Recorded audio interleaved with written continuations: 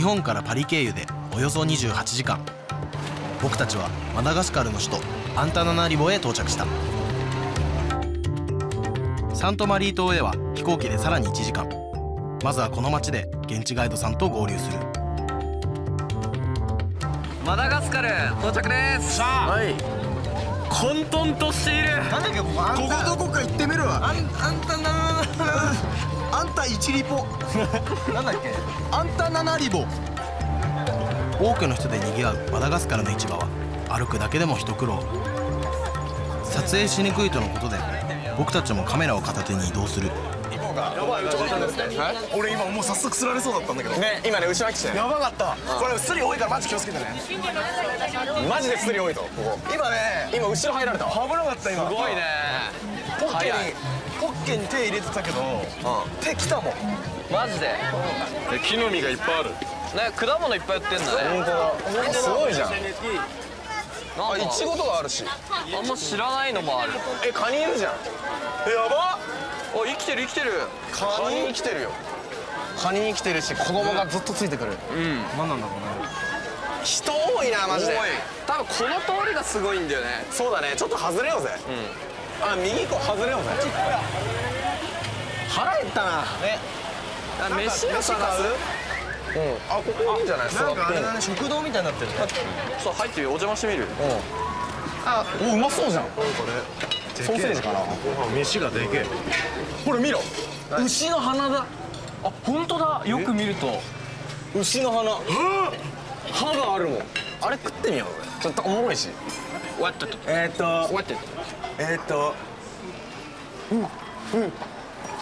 Please。マダガスカルで初めての食事は牛の口を使った料理に。スープとご飯までついて4人でおよそ800円。これなら大食いの僕がいても安心して旅ができそうだ。鼻いただきます。鼻取れねえ。行くの。行った。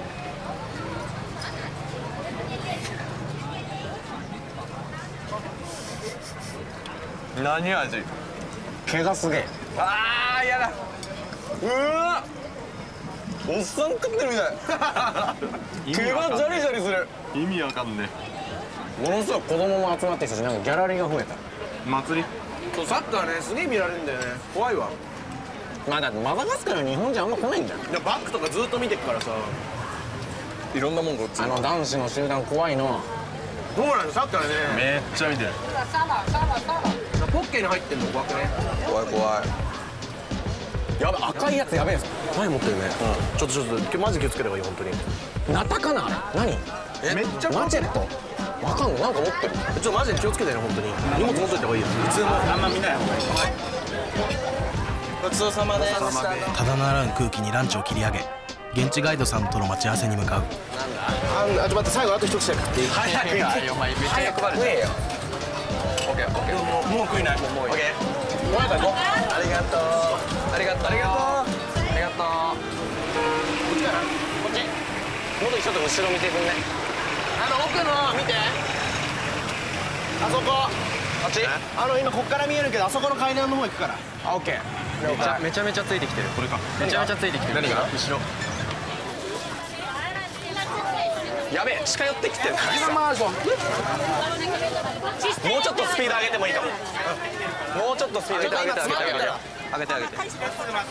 てあげよう。商店街突っ切ると多分広いとこ出るから。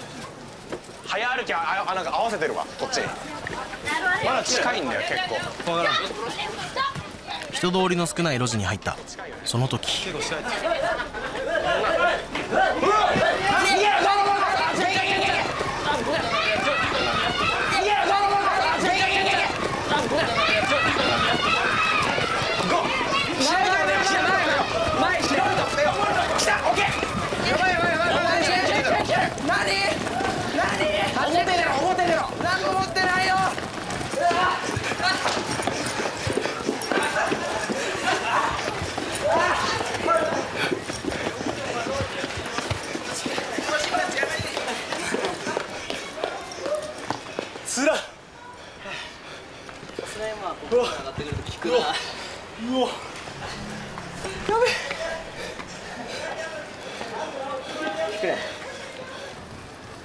大丈夫？3人しかいない。あれ、ナホ君は？いや、いないっす。どうちもわかんない。こっちは。どっかではぐれたのか多分あいつ道覚えてるんで多分大丈夫だと思いますけど。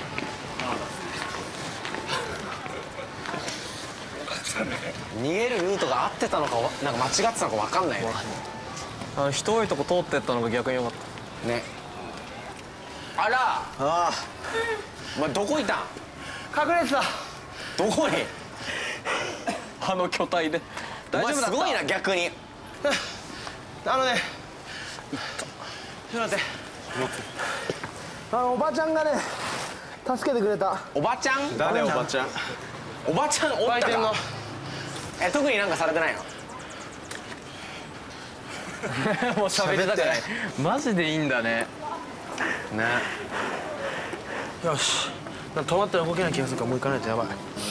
マダガスカル怖すぎ。もう嫌なんだけど。どうやら男たちは人目を気にして階段の下で追うのを諦めたようだ。もう無理だよ。さっきも全部使った。鬼すぎる。振り返ればこんなに綺麗な街並みが見れたのに、僕たちにそんな余裕はなく、必死でガイドさんたちの待つカフェを目指した。これラスト。ラストってかもう到着。あの方か。こんにちは。この方と。すごい日本語。そんな。日本語だ。お願いします。すいません。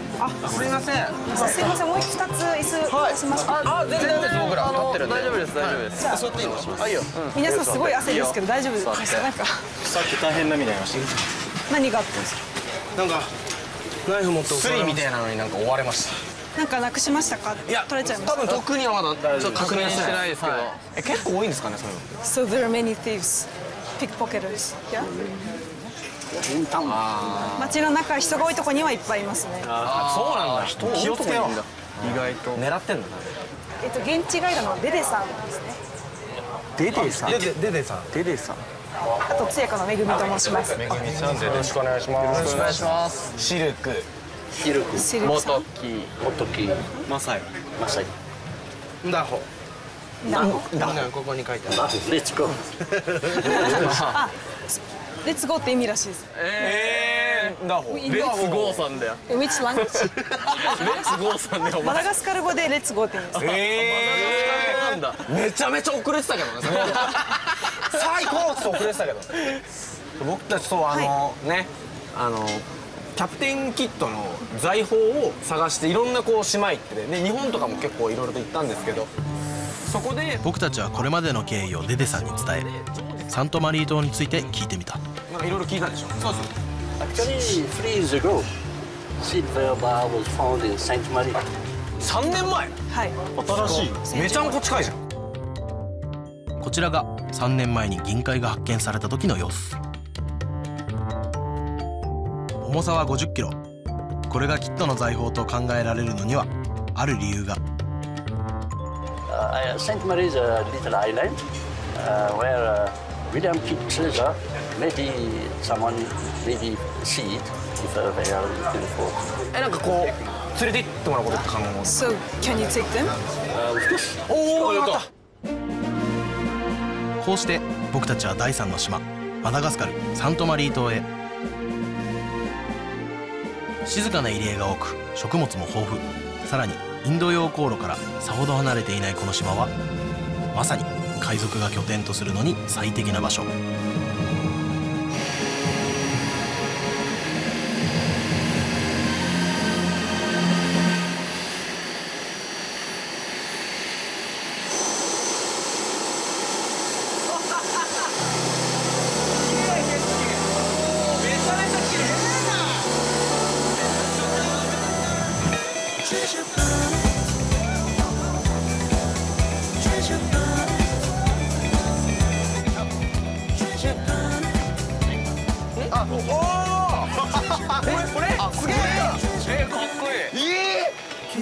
なんかミュージックビデオみたい。いいの？いいの？上が意外と。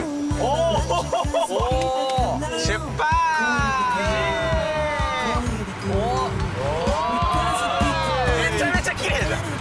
ちゃめちゃ綺麗。すげえ。マジ？やばやば。グッドすぎる。マジで？なんか雰囲気いいな。いいなこれ。そういうので見るやつ。うわーすげえ。めちゃめちゃいいな。いい。これだけで来た回あんじゃねえかなとか思っちゃう。映画。海めっちゃ綺麗。海賊王キャプテンキッドの財宝を探す唯一の手がかりは3年前に見つかった銀塊。まずはそれが発見されたポイントへと向かう。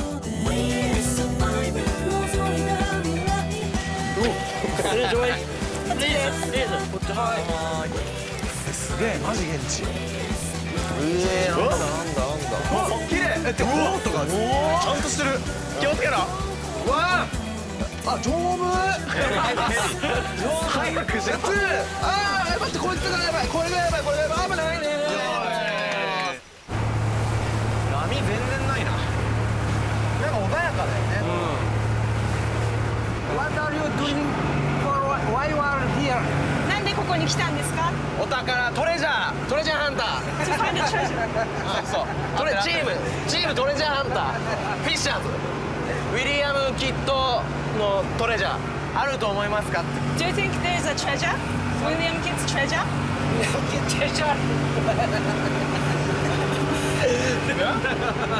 ないの？これない。違うそういう見つけた人しかあるって言わんから。そうだね。俺は信じてるよ。ポカーンと置かれるよりマシだよね。銀塊ね。欲しいね。いいな。まあ何か一つでもいいから手に入りたい。そうだね。だって都心の方で金銀買い取りますって言ってたもん。やめろ売るんじゃないよ。なんだ着いたっぽいね。Silver bar was found here. ここ意外と陸地に近いところなんだ。嘘でしょ。船いっぱいあんのに。ここで？これだ試しに潜ってみたりとかできない？潜ってみたらすげえ。そうだね。潜れ大丈夫なんですか？潜っていいんですか？まあでもサメもいないし。デデさんによると銀塊の発見以来この辺りを荒らし回る外国人が増えマダガスカル政府は取り締まりを強化しているらしい。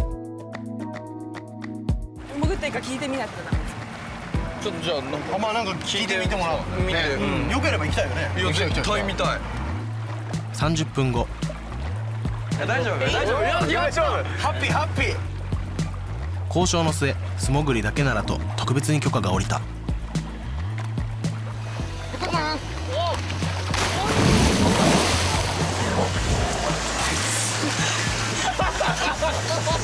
全部取れた。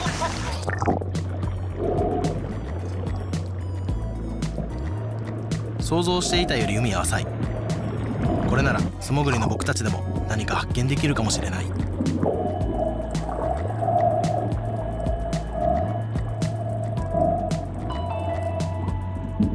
わずかな可能性を信じ必死で海中を探し回る。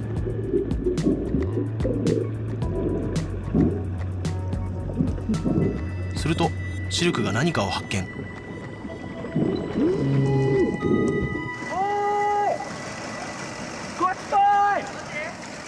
すごくね。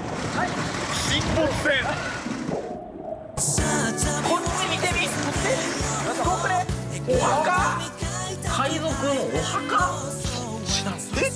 おいねえじゃねえかなと思ってんだよね。実際。これ見つかんなかった時やばいね。そうだね。すごいな。そういうことだ。結構サバイバル。